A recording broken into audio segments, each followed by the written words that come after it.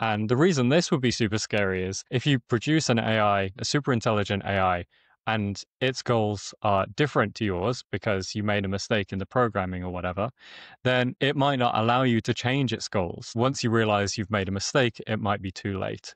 Could you spell out for us why an AI would refuse to have its goals changed? Simply because it will be worse at achieving that goal if it no longer has that goal. At any particular moment, it has this goal, and it knows that if it no longer has that goal, it probably won't achieve that goal. Maybe accidentally it still could, but it will certainly be less likely to achieve that goal if that's no longer its goal.